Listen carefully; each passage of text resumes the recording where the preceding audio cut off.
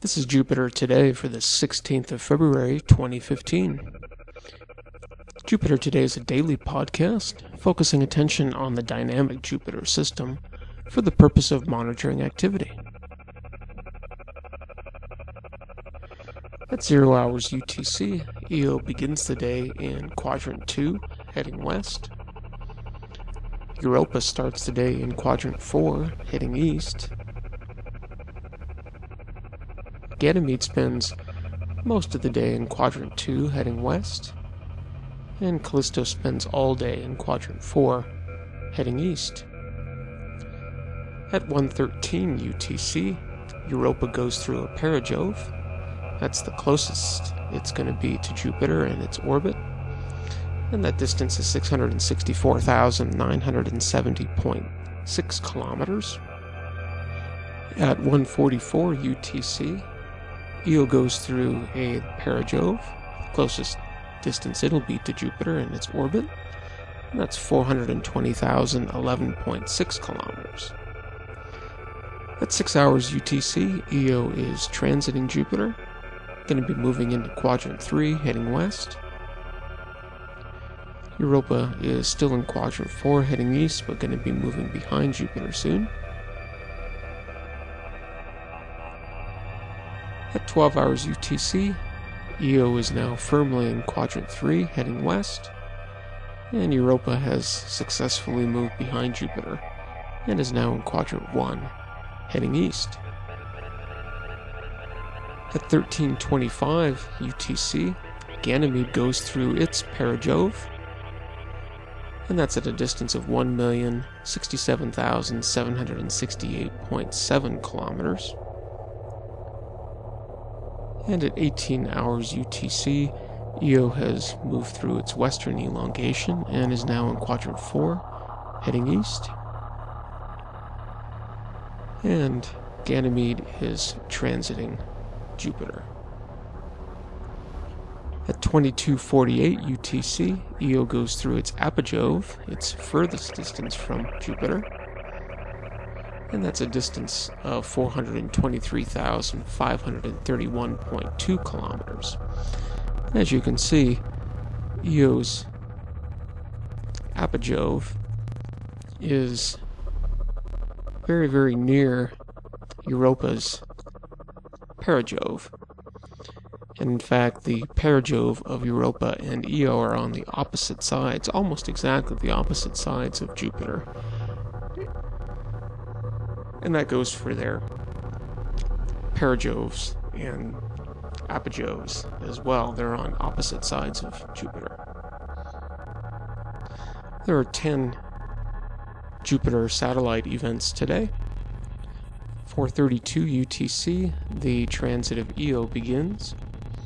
At 4:46, the shadow of Io ingresses. At 6:49 UTC, the transit of Io ends. And at 7:03, the shadow of Io egresses. At 8:12 UTC, Europa moves behind Jupiter.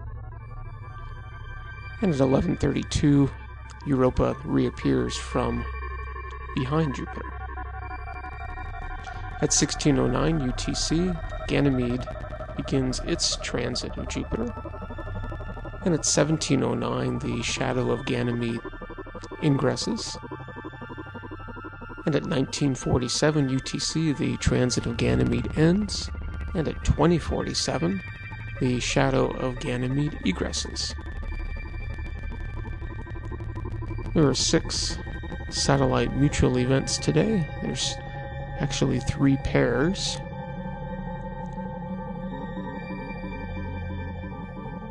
The first goes from 7:23 to 7:26 UTC when Io occults Europa.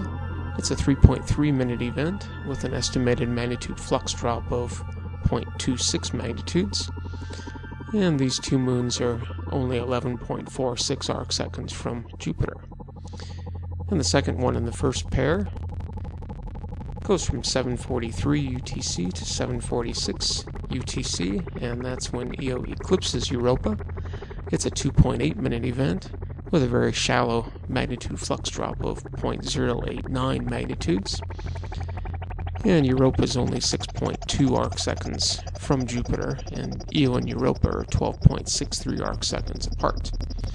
And looking on the Google Earth map, you can see the visibility of this event. This point is the location on the Earth where Jupiter is at the zenith at the time of the event. And North America will be able to see this very easily. Maybe some of South America. You folks over in Hawaii will be able to see it too. See both of these events. So the second pair of events,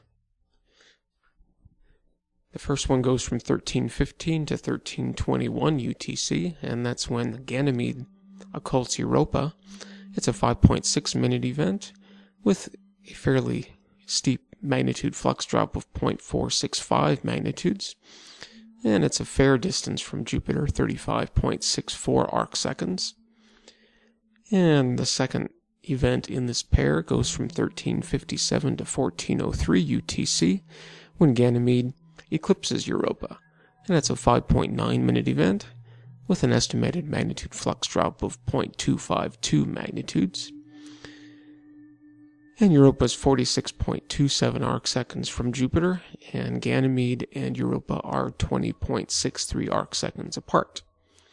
And the visibility for this pair of events is a lot of East Asia, the Western Pacific. Looks like all of Australia will be able to see it.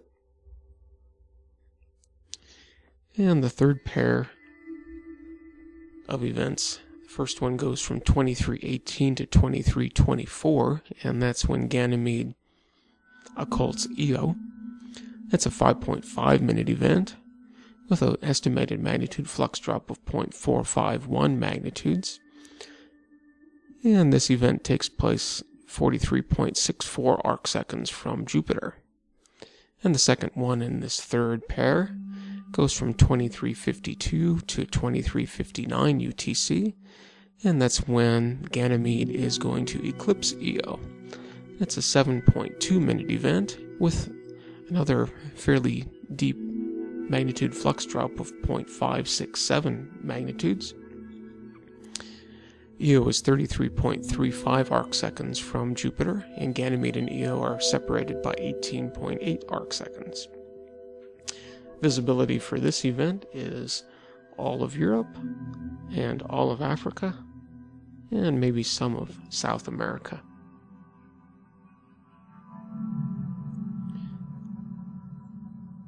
Okay, the ribbons for today. These are just temporal connections between the four moons of Jupiter. So here are the same orbits as you saw before of Io and Europa and Ganymede and Callisto.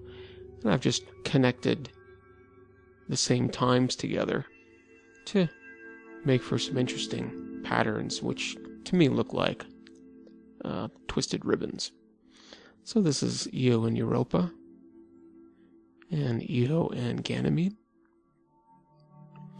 Io and Callisto, and then there's Europa and Ganymede, and Europa and Callisto, and finally Ganymede and Callisto, and then I combine them all and colorize them, and today we get that.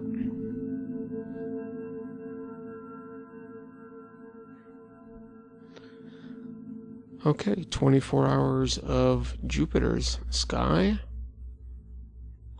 Io is just passing in front of Ganymede there.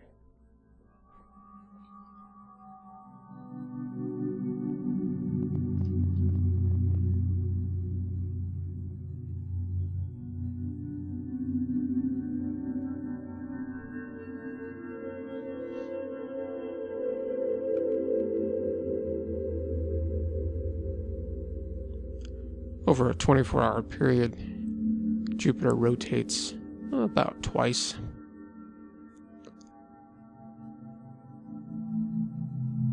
There's Ganymede going to be moving between the Sun and Jupiter.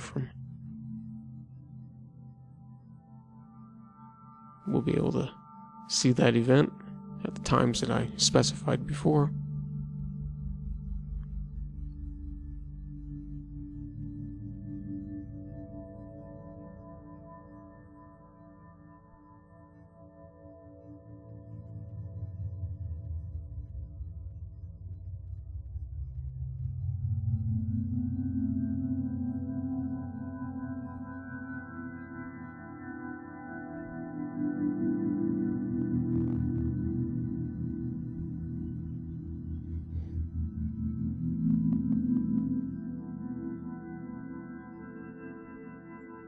The red spot crosses Jupiter's meridian 3 times today, the first at 0 hours 45 minutes, the second at 10:41, and the third at 20:37 UTC.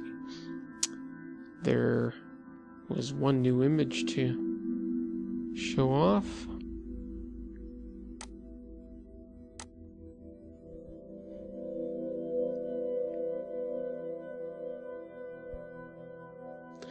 And there was no new radio data, and there were no new papers.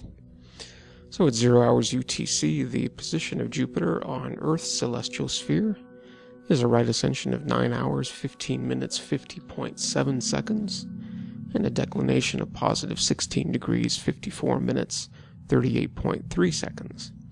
The angular separation of Jupiter from the Sun, as seen from Earth, is 169.396 degrees, and that's 1.134 degrees less than what it was yesterday.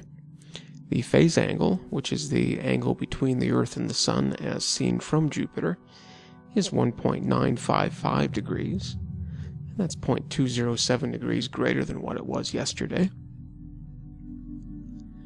The distance between Jupiter and the Earth is 652,403,844 kilometers, and that's 433,443 kilometers greater than what it was yesterday. That gives a relative velocity between Jupiter and the Earth of 18,060.13 kilometers per hour, and that's 1,946.8 kilometers per hour greater than what it was yesterday. The distance between Jupiter and the Sun, 798,116,025 kilometers, and that's 45,955 kilometers greater than what it was yesterday. That gives a relative velocity between Jupiter and the Sun of 1,914.79 kilometers per hour, moving away from one another, and that's 2.09 kilometers per hour slower than what it was yesterday. The central meridian at 0 hours UTC, CM1 126.34 degrees, CM2 70.85 degrees, CM3 341.83 degrees. The time of this recording is 0 hours 34 minutes on the 16th of February 2015. So please subscribe, and thank you for subscribing. You can send your comments and suggestions and questions and your images to the email shown. And until tomorrow, I bid you peace.